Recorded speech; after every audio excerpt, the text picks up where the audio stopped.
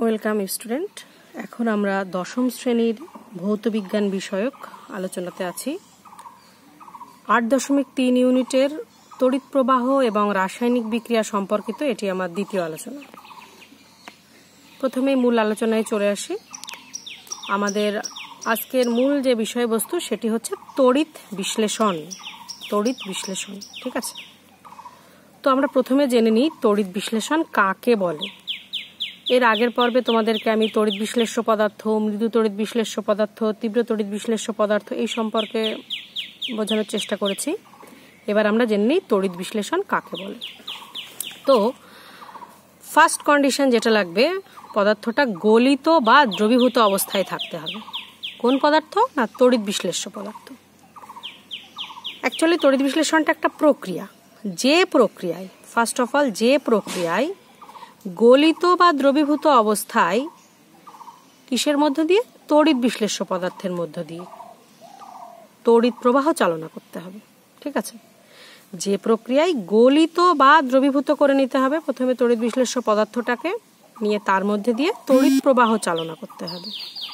করলে তার ফলে কি ঘটবে?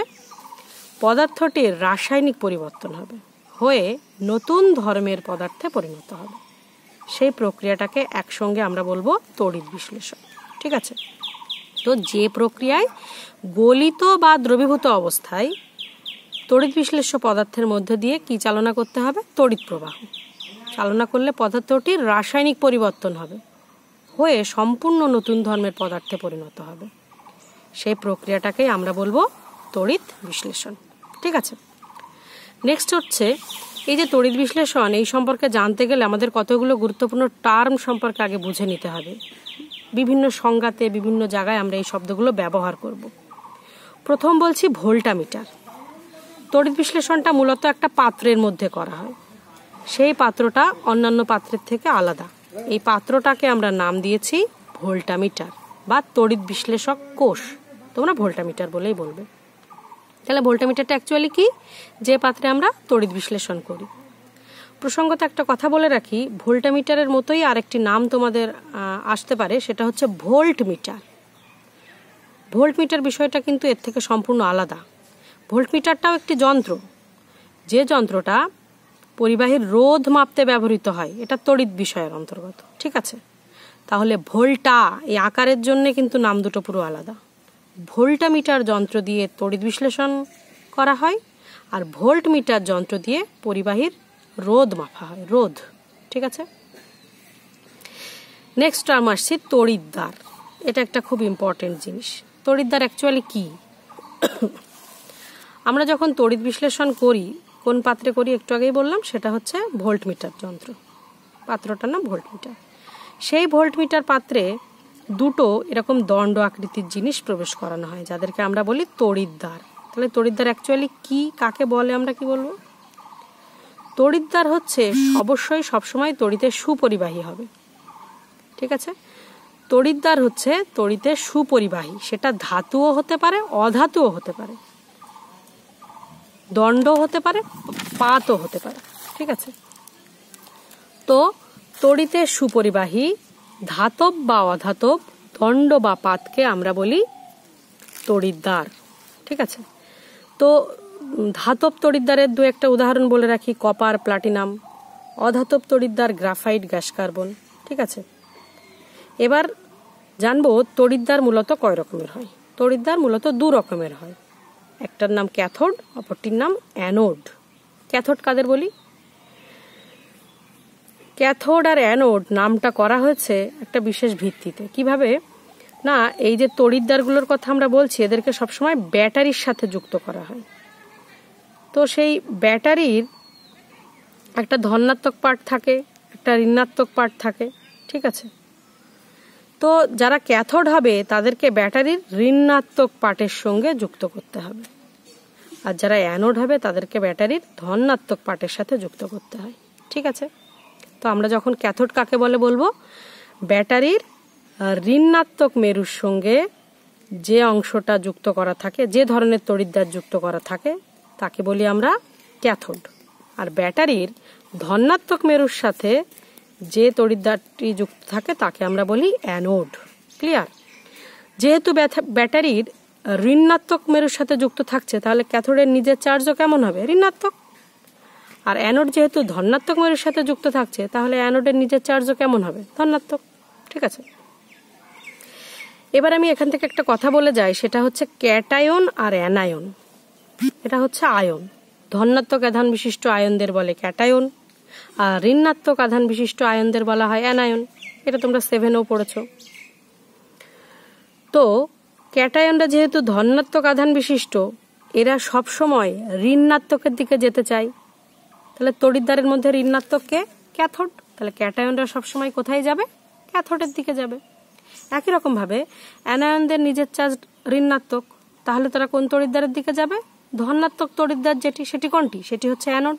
ঠিক আছে, তো ধনাত্মক তড়িৎ বিশিষ্ট ক্যাটায়নরা যায় ক্যাথোডে, আর ঋণাত্মক তড়িৎ বিশিষ্ট অ্যানায়নরা যায় অ্যানোডে। ক্লিয়ার? এরপর আসছি তড়িৎ বিশ্লেষণ প্রক্রিয়া সম্পর্কে। তড়িৎ বিশ্লেষণ প্রক্রিয়াটা মূলত কি? তো এক্ষেত্রে প্রথমেই যে দুটো কথা বলবো, যা অলরেডি আমার বলা হয়ে গেছে, যে যন্ত্রে তড়িৎ বিশ্লেষণ করা হয় সেটা হচ্ছে ভোল্টামিটার, এবং এক্ষেত্রে যে তড়িৎ প্রবাহ চালনা করা হয় সেটি হচ্ছে সমতড়িৎ প্রবাহ, ডাইরেক্ট কারেন্ট। ঠিক আছে, তাহলে তড়িৎ বিশ্লেষণ প্রক্রিয়া ভোল্টামিটারের মধ্যে সমতড়িৎ প্রবাহ পাঠিয়ে করা হয়। এক্ষেত্রে কি করা হয়? গলিত বা দ্রবীভূত অবস্থায় তড়িৎ বিশ্লেষ্য অণুগুলি কি হয়? ভেঙে যায়, বিয়োজিত হয়ে যায়। ভেঙে গিয়ে তড়িৎ বিশ্লেষ্য যে পদার্থগুলো ছিল সেগুলো দু রকম আয়নে পরিণত হয়। কি কি? ক্যাটায়ন আর অ্যানায়ন। ক্যাটায়নরা কেমন চার্জ? ধনাত্মক চার্জ। অ্যানায়নরা কেমন চার্জ? ঋণাত্মক চার্জ। তাই তো? তাহলে আবার বলি, ভোল্টামিটার যন্ত্রে সমতড়িৎ প্রবাহ পাঠালে গলিত বা দ্রবীভূত অবস্থায় তড়িৎ বিশ্লেষ্য অণুগুলি বিয়োজিত হয়। বিয়োজিত হয়ে কিসে কিসে পরিণত হয়? ক্যাটায়নে আর অ্যানায়নে। ক্যাটায়নরা কোথায় যায়? ক্যাথোডে। অ্যানায়নরা কোথায় যায়? অ্যানোডে। আগেই বলেছি।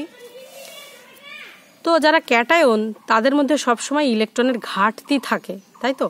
তাহলে তারা কি করে? সবসময় ইলেকট্রনকে গ্রহণ করে। আর যারা অ্যানায়ন, তাদের মধ্যে যেহেতু ইলেকট্রন বেশি বেশি থাকে, সেজন্য তারা সবসময় ইলেকট্রন বর্জন করে। অ্যাকচুয়ালি ক্যাটায়ন আর অ্যানায়ন দু ধরনের তড়িৎদ্বারে যে পৌঁছানোর পরে ওরা নিজেদেরকে তড়িৎ নিরপেক্ষ করতে চায়। যার ইলেকট্রন কম ছিল সে ইলেকট্রন গ্রহণ করে, যার ইলেকট্রন বেশি ছিল সে ইলেকট্রন ছেড়ে দেয়। এই যে ইলেকট্রন গ্রহণ করা, ইলেকট্রন ছেড়ে দেয়া, এগুলোর বিশেষ নাম আছে। ক্লাস 8-এ তোমরা পড়েছো, ইলেকট্রন গ্রহণ করাকে আমরা বলি বিজারণ, আর ইলেকট্রন বর্জন করাকে আমরা বলি জারণ। ঠিক আছে, তাহলে তড়িৎ বিশ্লেষণ প্রক্রিয়া যখন ঘটে তখন ক্যাথোডে কি হয়? ক্যাটায়নরা গিয়ে ইলেকট্রন গ্রহণ করে, মানে এক্ষেত্রে কি হয়? বিজারণ হয়। একই রকমভাবে অ্যানোডে অ্যানায়নরা যায় গিয়ে ইলেকট্রন বর্জন করে, তাহলে এক্ষেত্রে কি হয়? জারণ হয়। ঠিক আছে, তাহলে ভোল্টামিটার যন্ত্রে সমতড়িৎ প্রবাহ পাঠিয়ে গলিত বা দ্রবীভূত অবস্থায় তড়িৎ বিশ্লেষ্য অণুগুলি প্রথমে বিয়োজিত হয়ে ক্যাটায়ন আর অ্যানায়নে পরিণত হয়। ক্যাটায়নরা যায় ক্যাথোডে, সেখানে গিয়ে ইলেকট্রন গ্রহণ করে বিজারিত হয়। অ্যানায়নরা যায় অ্যানোডে, সেখানে ইলেকট্রন বর্জন করে জারিত হয়। এই টোটাল প্রক্রিয়াটাকে একত্রে বলা হয় তড়িৎ বিশ্লেষণ প্রক্রিয়া। একটা উদাহরণ দিয়ে তোমাদেরকে আমি বোঝানোর চেষ্টা করেছি। মনে করো Ma, এটি একটি তড়িৎ বিশ্লেষ্য পদার্থ। এটাতে যদি আমি তড়িৎ পাঠাই, এটা বিয়োজিত হবে, হয়ে একটা ক্যাটায়ন তৈরি হবে আর একটা অ্যানায়ন তৈরি হবে। এবার ক্যাথোডে কে যাবে? এই ক্যাটায়নটি যাবে। ক্যাটায়ন মাথায় প্লাস চিহ্ন দিয়েছি, মানে এখানে ইলেকট্রন ঘাটতি আছে, তাহলে কি করবে? ইলেকট্রন গ্রহণ করবে। ই মাইনাস বলতে আমি ইলেকট্রনকে বোঝাচ্ছি। ঠিক আছে, তো ক্যাটায়নটা গিয়ে ইলেকট্রন গ্রহণ করবে, করে নর্মাল একদম তড়িৎ নিরপেক্ষ M হয়ে যাচ্ছে। তাহলে ক্যাথোডে গিয়ে ইলেকট্রন গ্রহণ করে বিজারিত হলো। একই রকমভাবে অ্যানোডে অ্যানায়নটা যাচ্ছে, অ্যানায়নটা গিয়ে ইলেকট্রন বর্জন করছে। ইলেকট্রন বর্জন মানে জারণ। ঠিক আছে, তো তোমাদেরকে যদি বলা হয় তড়িৎ বিশ্লেষণ প্রক্রিয়া কিভাবে হয় বা তড়িৎ বিশ্লেষণ প্রক্রিয়া বলতে কি বোঝো, তাহলে সেখানে তোমাদের এই অংশটুকুনি বলতে হবে যে ভোল্টামিটারে সমতড়িৎ প্রবাহ পাঠালে গলিত বা দ্রবীভূত অবস্থায় তড়িৎ বিশ্লেষ্য অণুগুলি বিয়োজিত হয়ে ক্যাটায়ন আর অ্যানায়ন পরিণত হয়। ক্যাটায়নরা ক্যাথোডে গিয়ে ইলেকট্রন গ্রহণ করে বিজারিত হয়, অ্যানায়নরা অ্যানোডে গিয়ে ইলেকট্রন বর্জন করে জারিত হয়। কমপ্লিট। ঠিক আছে, এবার আসছি নেক্সট টপিক, সেটা হচ্ছে তড়িৎ বিশ্লেষণ যখন প্রক্রিয়াটা সংঘটিত হয় তখন ওটা কোন শক্তিতে হয়? অ্যান্সার হচ্ছে তড়িৎ শক্তি। তাহলে তড়িৎ বিশ্লেষণ প্রক্রিয়ায় সাহায্য করে কে? তড়িৎ শক্তি। তড়িৎ শক্তির সাহায্যে ওখানে কি হয়? রাসায়নিক বিক্রিয়া হয়। মনে থাকবে। নেক্সট যেটা বলছি সেটা আগের ভিডিওতেও বলেছি, এক্ষেত্রে সবসময় ডাইরেক্ট কারেন্ট বা সমপ্রবাহই লাগবে, কখনোই পরিবর্তী প্রবাহ পাঠালে তড়িৎ বিশ্লেষণ হবে না। ঠিক আছে, তারপর বলি তড়িৎ বিশ্লেষণ প্রক্রিয়ায় মূলত তড়িৎ শক্তির বিনিময়েই এই রাসায়নিক পরিবর্তন ঘটে। অ্যাকচুয়ালি এই কথাটা আর এই কথাটা একই রকম। আগে যেটা বললাম এটা আর এটা, যে এখানে বলেছি তড়িৎ বিশ্লেষণের সময় তড়িৎ শক্তি রাসায়নিক বিক্রিয়া ঘটায়, তার মানেই তো তড়িৎ শক্তির বিনিময়েই আমরা রাসায়নিক পরিবর্তনটা পাই।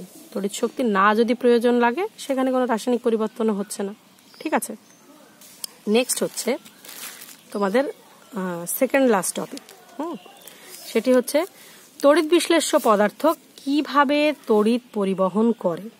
সিম্পল, প্রথমে হচ্ছে তড়িৎ বিশ্লেষ্য পদার্থটা হয় গলে যাবে, না হয় জলে দ্রবীভূত হবে, হয়ে কি হবে? বিয়োজিত হবে। বিয়োজিত হয়ে কি কি তৈরি করবে? ক্যাটায়ন আর অ্যানায়ন।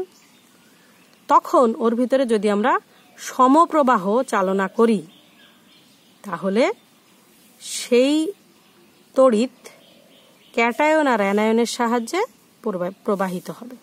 মনে থাকবে? তাহলে আবার বলি, তড়িৎ বিশ্লেষ্য পদার্থ কিভাবে তড়িৎ পরিবহন করে? প্রথমে নিজে গলে যায় বা জলে দ্রবীভূত হয়, হয়ে দুটো আয়ন তৈরি করে, ক্যাটায়ন আর অ্যানায়ন। সমতড়িৎ প্রবাহ পাঠালে ক্যাটায়ন আর অ্যানায়নের মাধ্যমেই তড়িৎ পরিবহন হয়। মূলত অ্যানায়নরাই তড়িৎ পরিবহনে সাহায্য করে। নেক্সট আসছি একদম লাস্ট টপিক, সেটি হচ্ছে এই যে তড়িৎ বিশ্লেষ্য পদার্থগুলোর কথা আমরা বলছি, এরা সামগ্রিকভাবে মানে টোটালি জিনিসটা কেমন তড়িৎগ্রস্ত হয়? ধনাত্মক না ঋণাত্মক না নিস্তড়িৎ? তড়িৎ বিশ্লেষ্য পদার্থরা সামগ্রিকভাবে তড়িৎ নিরপেক্ষ হয়। মনে থাকবে, তড়িৎ বিশ্লেষ্য পদার্থরা সামগ্রিকভাবে তড়িৎ নিরপেক্ষ হয়, মানে নিস্তড়িত হয়। কিভাবে? মনে করো সোডিয়াম ক্লোরাইড একটি পদার্থ, সেটা যখন বিয়োজিত হয়, সোডিয়াম ক্লোরাইড কঠিন অবস্থায় বিয়োজিত হয় না, আগের ভিডিওতে বলেছি। এটাকে তরল করলে তখন এটি বিয়োজিত হয়। বিয়োজিত হয়ে দুটো আয়ন তৈরি করে, সোডিয়াম আয়ন আর ক্লোরাইড আয়ন। এক্ষেত্রে কটি ধনাত্মক আয়ন হয়েছে? একটি। কটি ঋণাত্মক আয়ন? একটি। তাহলে একটি ধনাত্মক আয়ন আর একটি ঋণাত্মক আয়ন একসঙ্গে যখন উপস্থিত থাকবে, জিনিসটা কেমন হবে? নিস্তড়িত হবে, তড়িৎ নিরপেক্ষ হবে। ঠিক আছে, তো এই বিয়োজনটা তোমাদের একটু দেখতে হবে। বিয়োজনে এক এক রকম পদার্থ এক এক রকম ভাবে বিয়োজিত হয়। যেমন এই সিএলটা পুরো সোডিয়াম ক্লোরাইডের মতোই, H+ আর Cl-। এই যে ব্র্যাকেটে আমি AQ লিখেছি, AQ কথার অর্থ হচ্ছে জলীয় দ্রবণ, অ্যাকুয়াস, জলীয় দ্রবণ। ঠিক আছে, হাইড্রোজেন ক্লোরাইডকে যখন আমরা জল মেশাচ্ছি তখন ওটি বিয়োজিত হয়ে H+ আয়ন আর Cl- আয়ন তৈরি করছে। এখানেও দেখো তড়িৎ নিরপেক্ষ হচ্ছে, একটি ধনাত্মক আয়ন একটি ঋণাত্মক আয়ন পরস্পরকে প্রশমিত করে এই Cl তড়িৎ নিরপেক্ষ হয়। এরপরে যে উদাহরণটা বলবো সেটা হচ্ছে সালফিউরিক অ্যাসিড। সালফিউরিক অ্যাসিড যখন বিয়োজিত হয়, এখানে 2 লেখা আছে, তাই দুটো H+ আয়ন হবে আর একটি SO4 আয়ন হবে।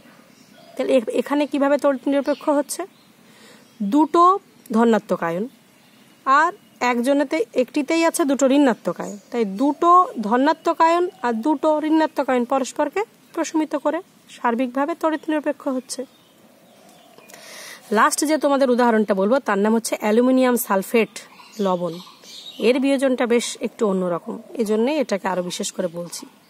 এক্ষেত্রে কি হয়?